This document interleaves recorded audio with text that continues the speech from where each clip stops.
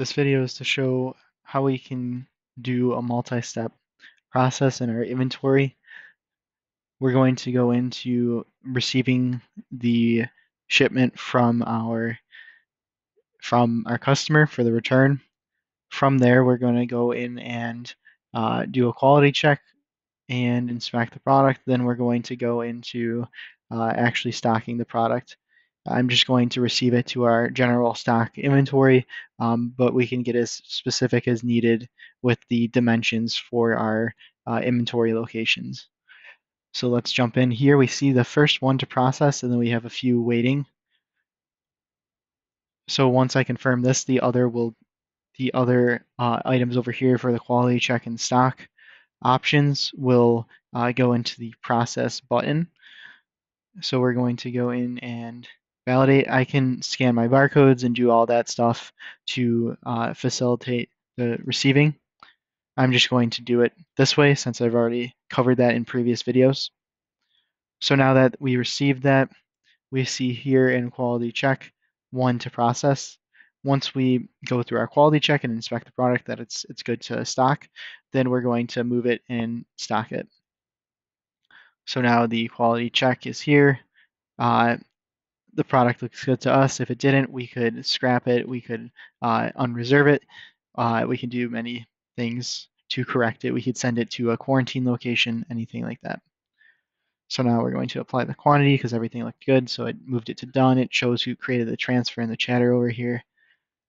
Makes it easy to see who did what.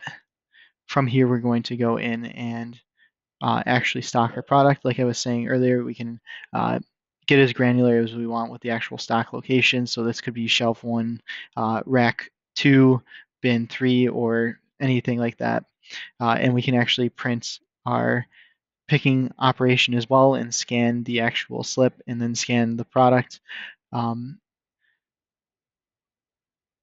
When we receive the product into this stage, so from quality control to stock, this is where I would recommend printing the barcode. So when we print the barcode, we can paste this barcode on the product, and I will send over the PDF. I'm recording in a browser tab, so it's not going to show the PDF I just pulled up, so I can show that as an attachment in an email as well. So that's where you can print the PDF for the barcode. It will automatically generate, and now we can receive our quantities into the warehouse, into our warehouse location stock. And we, as I was saying, we can get as granular as needed with that. So now that that is complete, we see that we have no more to process. When I go to my inventory report here, I received the additional items into stock. So now I have 2 in warehouse stock. So I received 1 more item of test product 1 into stock. And we can also see by date. So if we wanted to group by, let's go to our other report, product moves, we can see by date when we received our items. So if I wanted to filter by date, I can see here when I received everything, and I get an overview of what happened in my warehouse for that day.